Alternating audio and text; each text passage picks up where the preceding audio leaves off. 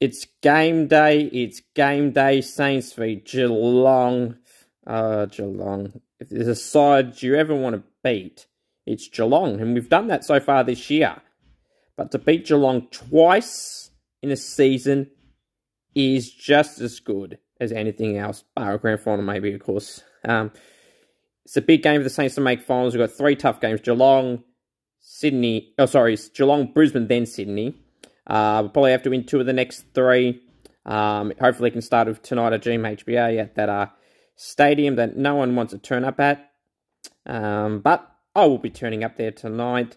And hopefully, we can get the chocolates. And hopefully, we can withstand the 25 people that Geelong will have on field this week. Joel Duckwood's not playing. So he's been managed again. But, yeah, hopefully Maxi King can kick a few. Dan Butler can continue his good form as of late. Jack Steele, Brad Crouch, who's having a great season. It's Brad Crouch. Jack Sinclair hopefully can continue his good form. Hopefully, with Dougal Howard back and playing in Game 100, we can minimise the impact of Tom Hawkins and Jeremy Cameron, because that will be the key for me. As of right now, Geelong are playing the 2 rucks, Segler and Stanley. Hopefully, Tommy Campbell's a late in, but if he's not, maybe question marks. But let's see how we go to the stadium tonight in Geelong. Come on, Saints. Lift your game and do it for us. Because there'll be nothing better than beating Geelong twice. Come on, Saints.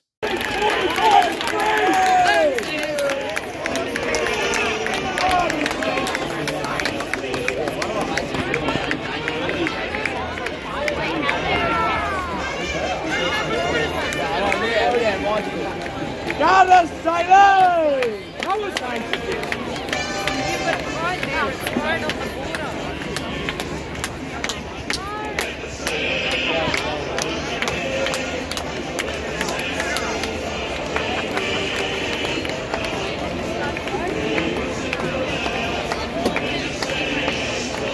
On your rats!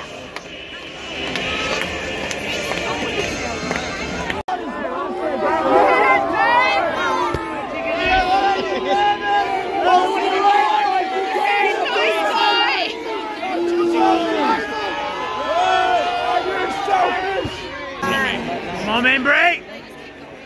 How do you want it, Saints? Yeah! Come on, Saints! Go! 30, take your time.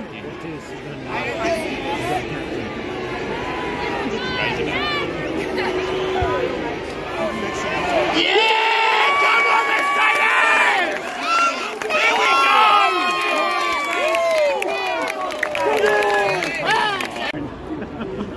Down by 10 points at half-time.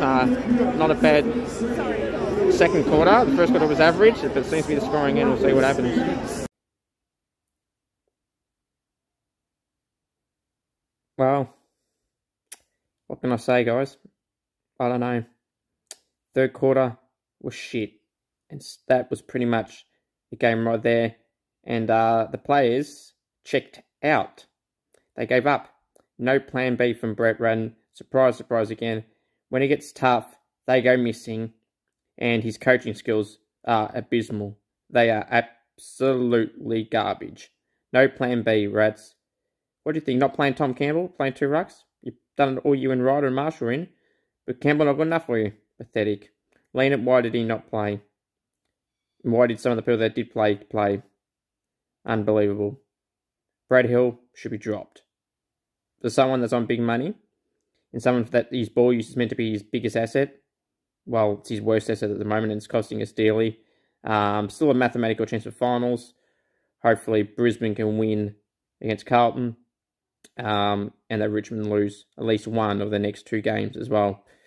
And we obviously would have to beat the Lions and the Swans of Marvel in the next 2 weeks. St Kilda and Brett Ratton and St Kilda seem to have checked out.